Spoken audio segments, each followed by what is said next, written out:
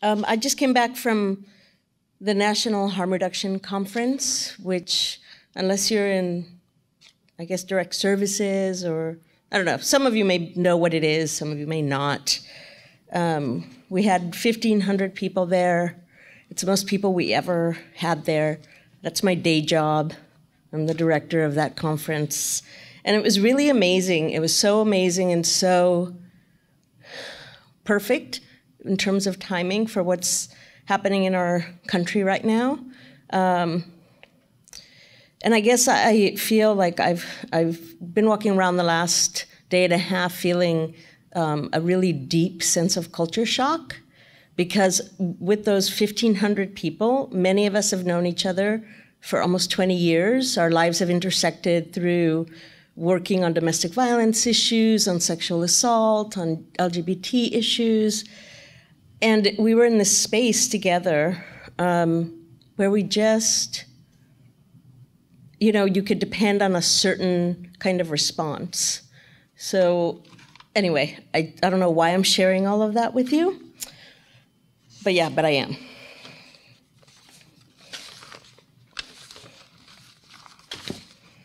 Asylum mythology. The knowledgeable doctor says this condition is like a chimera, monstrous fire. The hybrid is some of our parts. Yes, I believe in nostalgia. Most of us come from a divided place. And there is always someone who will say, this story is familiar. We are animals, sure. Swish of snakehead tail, hydra, and my mother, her father, the endless heads. Nothing stops this kind of brain matter. Mother is dazzling, animal parts disparate. Everyone loves a crazy woman. Who can blame them? Passionate disaster, sometimes naked, sometimes in pale lilac platforms, always a volcano of vulnerability, and fire breathing. She breathed me, terrible flame. This swiftfoot, this chimera, I want to say to the establishment, these women, mothers, are never mythological.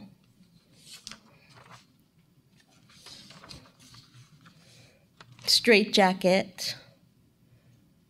The term insane asylum gave way to moral treatment, gave way to mental hygiene. The definition of hygiene points to conditions related to a purity of health. The art of health conforms much like corsetry, wood, ivory, bone, and baleen, to tight lace a woman's body, to prevent the soft lobes of her from expanding. How to achieve when everything is like calisthenics during an earthquake? Is it a disorder when a woman tears her clothes off in public? Take catatonia, the shape of waxy flexibility of which grandmothers have said, everyone loves a girl who sits still. I understand now why a woman might tire of such heavy garments.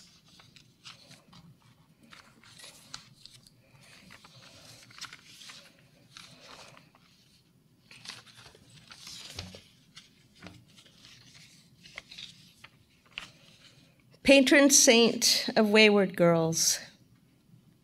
Santa Alicia, saint of oil-slicked Mission Street, bless us in the taquerias, cantinas, botanicas, and in the mortuaries, and at the end is Italian bakery where ballerinas dance on frosted birthday cakes. Deliver us, Santa Alicia, we don't want to cut our feet on broken glass. Patron saint of the forgotten girls, pin-eyed girls, pregnant girls, and girls in high-heeled shoes standing on 18th Street. Have pity for us, Santa Alicia. We hear demons speaking to us from bedrooms and alleyways. Pray for us who have grandfathers, brothers, and fathers, priests, uncles, and strangers who will not let us leave. Bless our eyes and our tongues. Take us away. Give us a chance to numb the pain. Blessed are you among virgins, for you are the one who got away.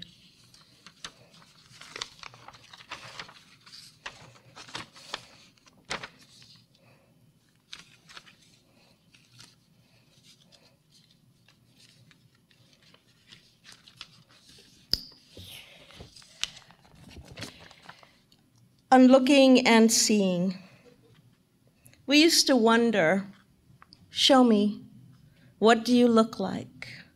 Onlooker, onlooking. The meaning of voyeur is twofold: the pleasure, the pain, the politics of photography, absorbed into the everyday like a preface. Private, public, and sometimes revenge porn. Sense of possibility makes us hurry to strange things because familiarity breeds a certain kind of blindness. We are a new generation of selfie evangelists. How do you look when you look at me? You must know judgment is the oldest profession. Shaming, naming, capturing the holy temple of our bodies. We are all that we are and more.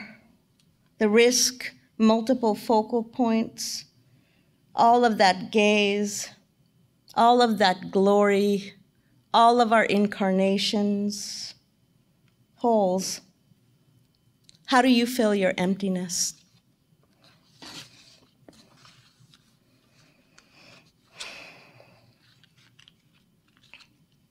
Rules for the modern girl. 1, freedom is attainable as long as you stay. Wear a t-shirt that says, beware the amorphous wet mound. 3, you're allowed fancy underpants. Fly them like you would a flag. Watch out for symbols of vexation. You might have to fly your flag half-mast. 5, someone will say something about a cow more commonly referred to as a heifer.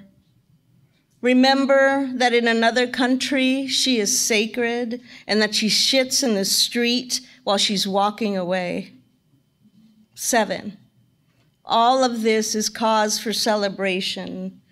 Decide what to wear at the debut of your re-virginalization.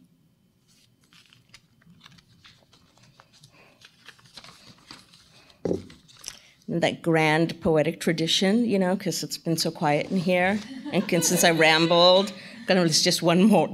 Hold on, everyone. I'm not as scary as the elections. I eat respectability politics.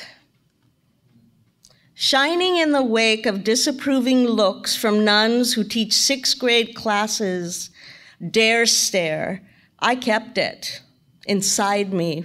Want to see? I carry animals, Princess the house cat and the sable puma.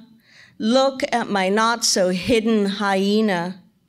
I cradle hysteria in my pelvic progression. Animals named family try to teach me to be proper, posed perfection on a plastic-covered couch. Made mad to wait and watch the Lawrence Welk show on Sunday afternoons. Mutual of Omaha sponsored the Wild Kingdom. I leaping deer, I pacing jaguar, I growling grizzly was no Animal Planet, no zoo parade. Sunday practice tried to swallow me whole. No prey, no mouse, no prim. Slink, snake, encircled myself. I swallowed my tail. I swallowed Sunday. I swallowed Lawrence Welk's entire brass band. My animal halo rides high. I'm cat-headed. Play with my food and bite the hand. Don't hate me. I was born to shine, tooth, and nail. Thank you.